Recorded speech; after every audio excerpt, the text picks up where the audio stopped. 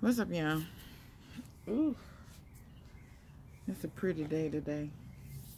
I'm gonna actually try to get some things done. But I just wanted to need a bird to stop pooping on my plants. Um, anyway, let's get to the matters at hand. So I wanted to come on here and talk to y'all about since it's spring. I know some people is already planting, especially people in the South. They already planting, but you know, this information still could be useful even to those in the future that might look for this information. So, first of all, don't mind my hair. Your girl been so busy, I ain't even had time to do my hair. That's how pitiful it is. Like, real talk. Like, anyway, so yeah, let's talk about seed starting. So, should you start seeds inside? Should you start them outside? Should you start them in a greenhouse? You know, what's the pros, cons, benefits, drawbacks to those types of things? So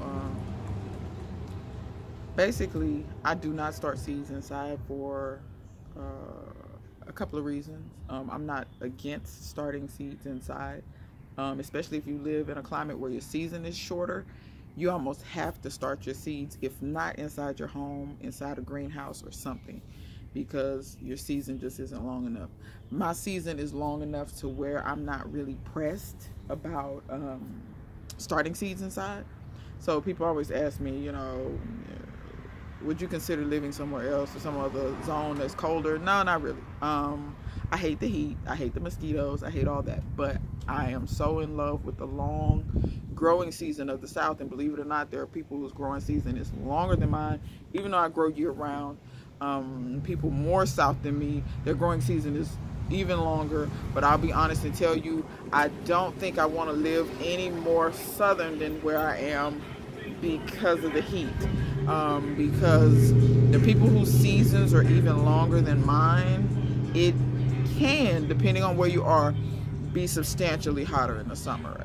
Miami comes to mind, because when it's 100 degrees in January, and I don't know if that's normal or not, but the last time I went to Miami, it was 98 in January. Unacceptable. Unacceptable for me. I'm sorry, it just is. So yeah, some of this stuff that's more southern than me, and I won't even say just southern, a desert climate. You wouldn't pay me to live in a desert climate either. Not because I don't like the desert. I think it's gorgeous.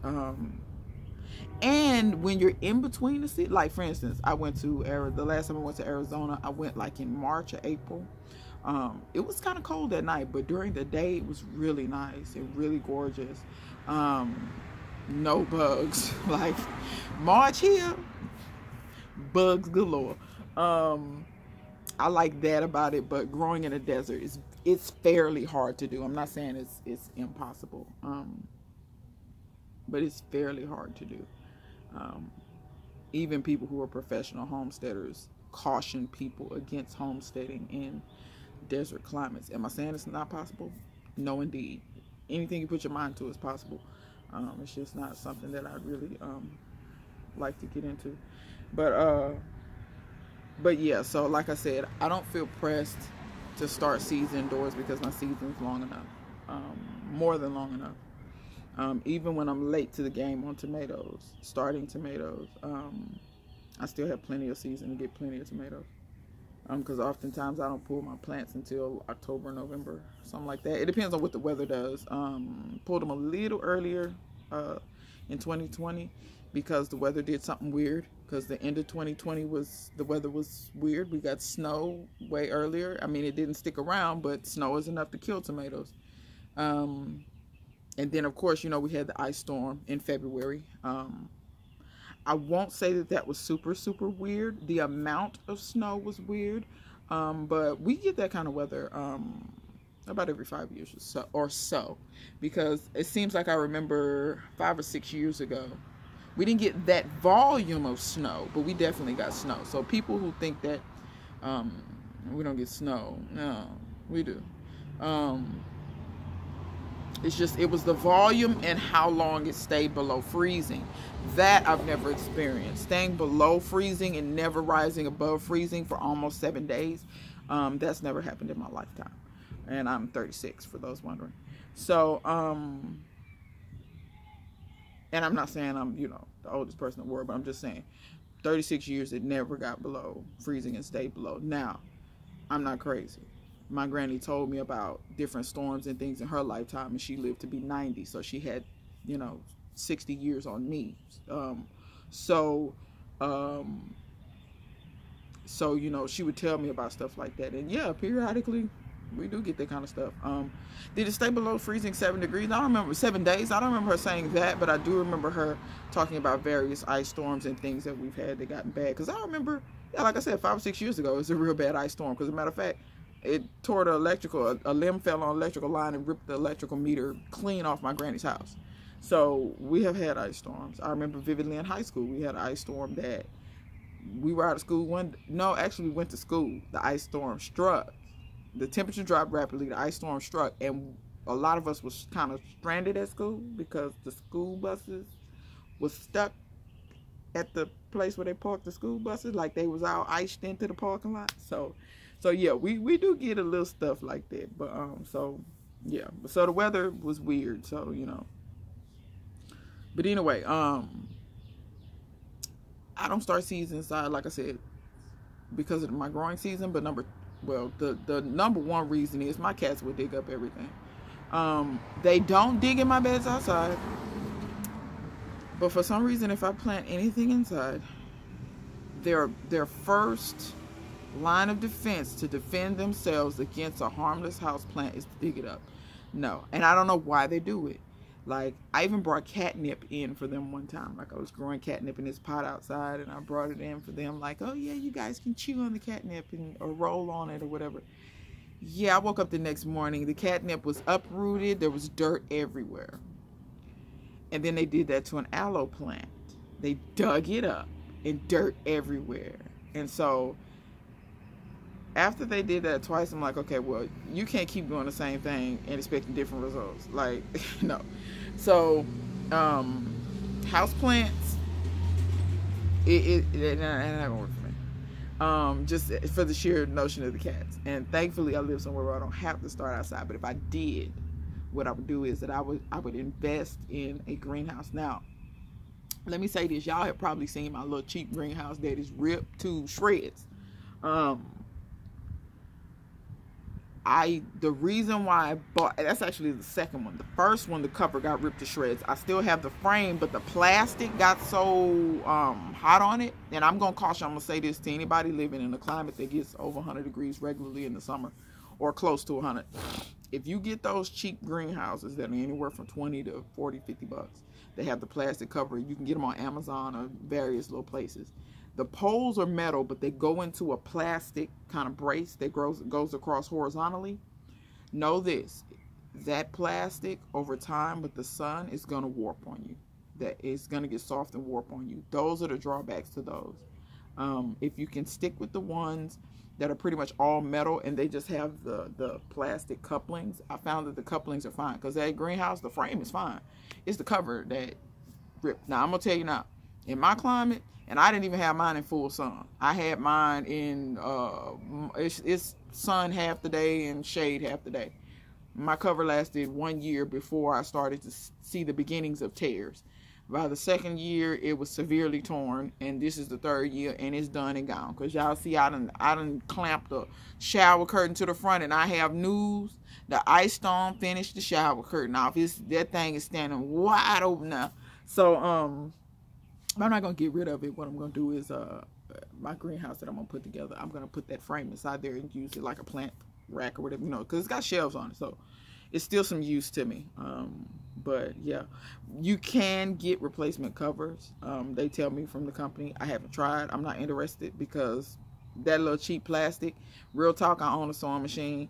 I could buy better plastic at Hobby Lobby, which is marine grade bimini plastic that you see on boats. I could get that, and it's much better. It's UV protected, and it would be way better plastic. It's the same kind of plastic they pretty much use for greenhouses. Well, it's not exactly the same. It's actually more durable. But yeah, I could just get that and sew it on my sewing machine. Like, so I would rather do that and have a cover that lasts 5-6 years or more than to get a replacement cover from them that's still gonna last me 1 year before I start to see it disintegrating again. So that's that on them little greenhouses. So if you're wondering about those little greenhouses, that's the best thing to know. Also, make sure you anchor them down. The wind blow, they gone. I have cinder blocks on mine, on the bottom of mine. Make sure you, like, if you're not sure, put too many. That's the best thing I can tell you. Like the frames that go across the ground, put the cinder blocks across those. And that should do it. There are other ways to anchor it, but to me, that's, if you don't have cinder blocks, use bricks. Like I said, if you're not sure, do too many of them, and then grab it and shake it. And if it move, you need some more. Like, because I'm telling you, if the wind blows, it's gone. It's like a parachute. It's gone. And the last thing you want to do is put all your plants in there, hard work, and all your seedlings and stuff, and it blow, and all your stuff fall, and everything's everywhere, and you just, all your work went up in smoke. So that's that on the greenhouses. That would be, if I needed to start seeds early, that would be what I would do. Now keep in mind, it's only so much you can do in those greenhouses. Honestly, people that are in cold climates that have all this snow and stuff, the best thing I've seen them do is what do they call it when you use the bottles? I did it one year. Direct something? Lies. It's the term for it is escaping me, but it's when they take the, like, milk jug containers or juice containers or whatever, and you sow your seeds in there, and you know, you put the top back on, whether you tape it or whether you, there's one dude, he just pushes his down over it, and no tape required. And you can actually leave those out in the snow, and they create their own little mini greenhouse. And I'm gonna tell you, the best, I actually find that to be the best, and I think you're gonna get the best plants out of that. Why? Because those plants are already somewhat acclimated to outside. When you start stuff inside, I've done it before. I'm gonna be honest, I'll let hardening off and stuff. Now, if you have nothing better to do with your time to harden off plants, go ahead. But the process of hardening off plants, you know, bring it outside for a little bit, taking it back in, bring it outside for a little bit longer, taking it back in, bring it outside for longer, taking it. If you got a personality like me, that ain't gonna work. So let me tell you what happens. I lay my stuff outside, and I get to doing 45 other projects, and I forget all about that, about them seedlings. And when I come back, the sun has roasted them to a crisp. Like, they just don't work for me. So when I start my stuff outside, it's already acclimated to the sun. There's no need to harden off. There is no extra steps. It's no in and out. It's no, like I said, I understand if you have to do that. But I'm just telling you what I do, on, you know, why I don't do it. Also, I find that seeds that actually germinate the way nature intended them to germinate, which is out in nature, outside, where they will be grown, I find that those plants are actually hardier, tougher plants. They're already wind-proofed. They're already gonna grow. Like there's no, it's like, okay, for instance, if you took a child and you raised them to the age of 5 in a plastic bubble, and they never went outside, and at 5 years old you decide to let them go outside in the sun, what you think gonna happen? It probably not gonna be good, because they've never been outdoors, they've never been in the open air, they've never been, you feel what I'm saying? Like, you try that if you want to. Like, the wind might blow and they might have an issue.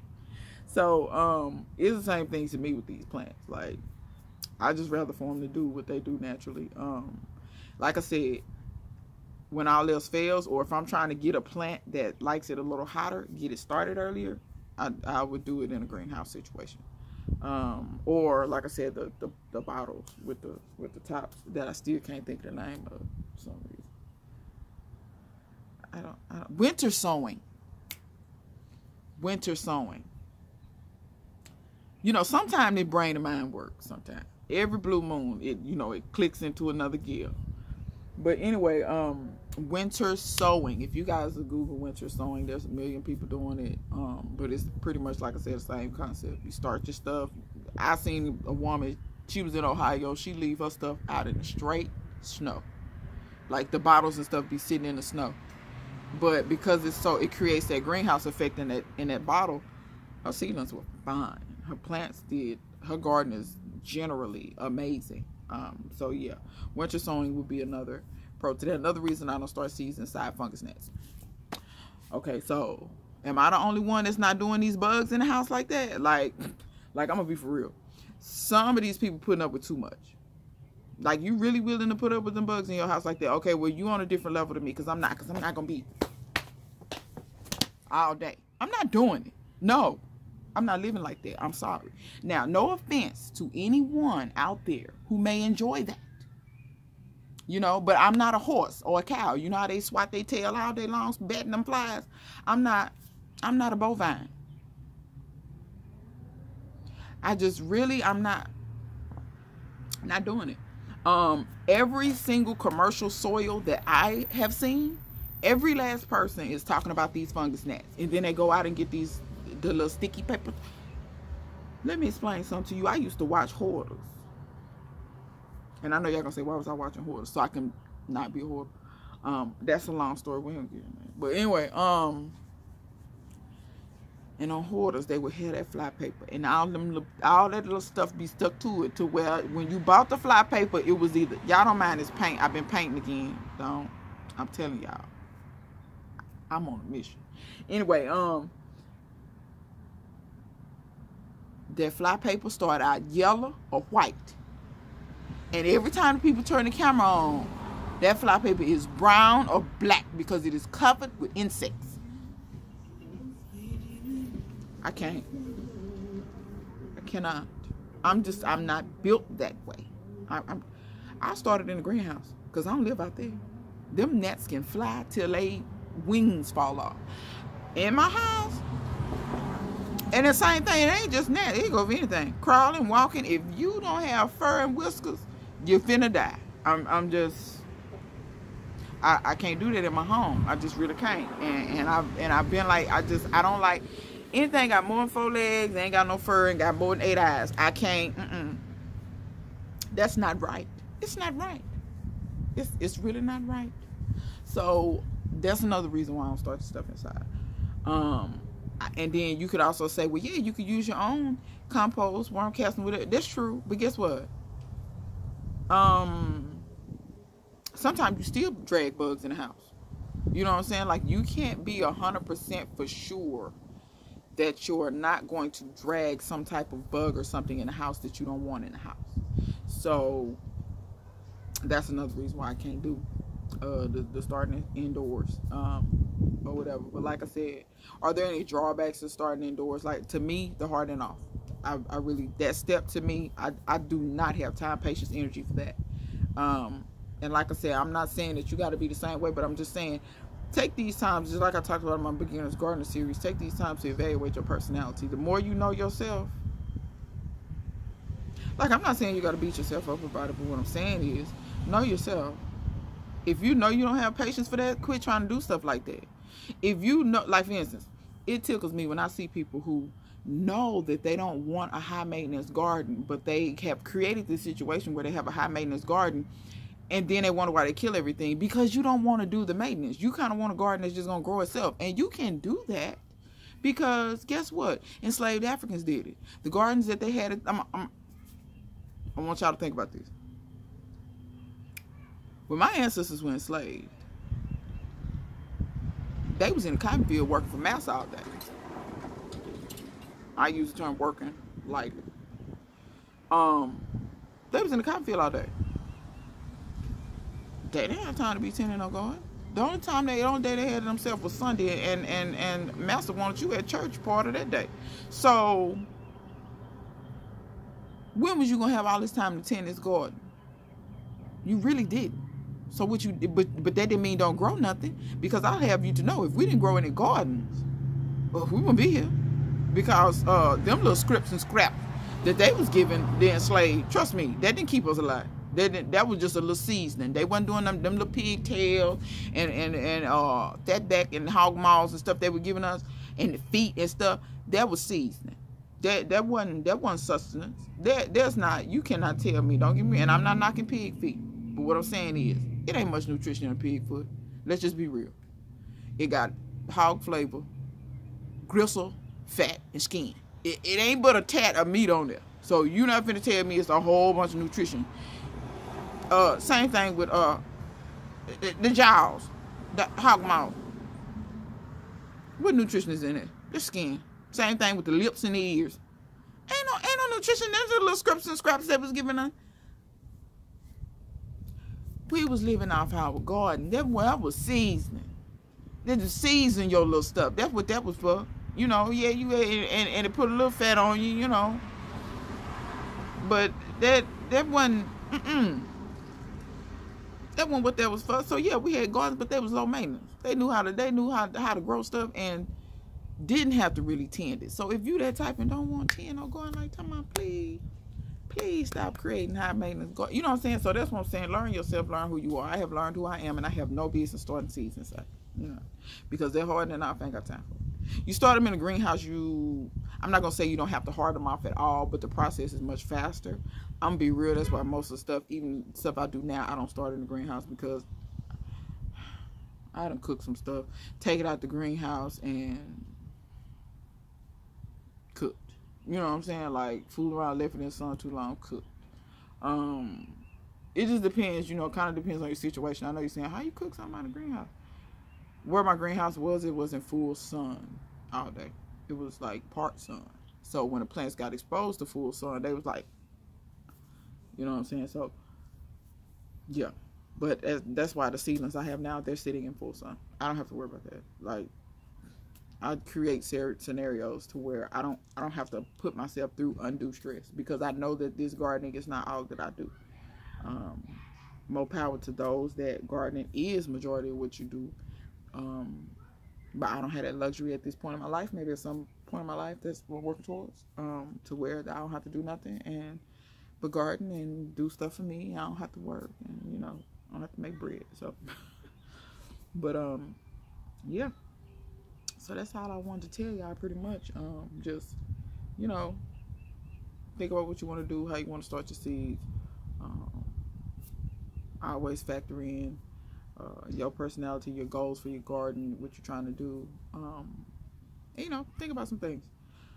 But yeah, this video long enough. So, oh, wait, man. The cats didn't bother me. It was really going on. Ooh, I might need to make another video. Anyway, till next time, I'll see you guys later.